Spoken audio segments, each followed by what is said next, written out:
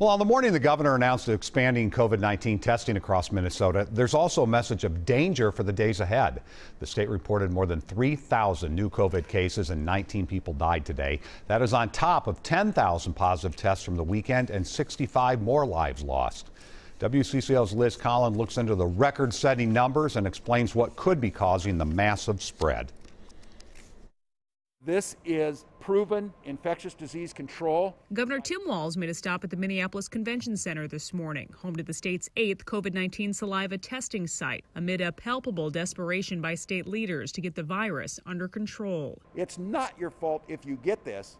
It is your fault if you're not doing things to stop spreading it to other people and to doing the things necessary, like staying home, like testing, like isolating. The governor expects Minnesota to move into the top 10 states for infections per capita soon. Do not think that you can avoid transmitting this virus to others just because you personally may not have symptoms. Case investigations seem to prove the younger, often asymptomatic population is responsible for the massive community spread we've seen for weeks. We didn't really know what to expect when we were coming into this winter and ill season. A pediatrician at Centricare in St. Cloud, Dr. Jill Amsbury, has noticed fewer kids in her clinic. She believes masks, hand washing, and social distancing is keeping them healthier than in years past. But in general, our kids still affect our population and they affect our community spread. Dr. Amsbury points to state data that shows what high case numbers in younger people lead to. The proportion of cases, the blue line, to a larger proportion of deaths, the brown line, in people ages 70 and up. You might think then that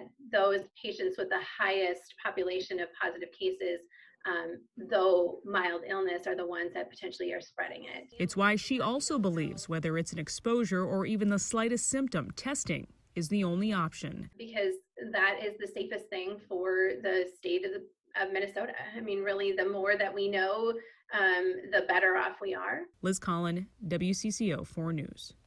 For more information on the hours of the convention testing site and the others that are set to open over the next 2 weeks, go to WCCO.com.